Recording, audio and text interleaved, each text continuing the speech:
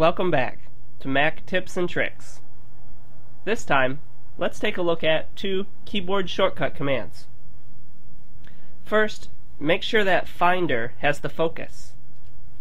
You can click the desktop to make sure that Finder is in focus. You can confirm Finder's in focus by looking up here and seeing the Finder menu. Okay. Now hold Command, Shift, and hit A.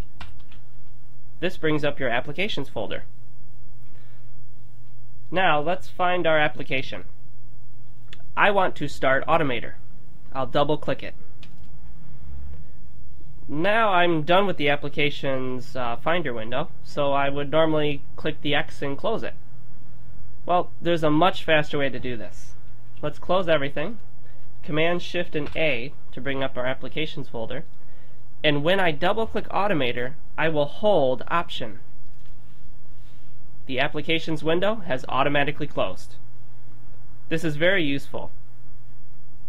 Alright, thanks. We'll see you next time.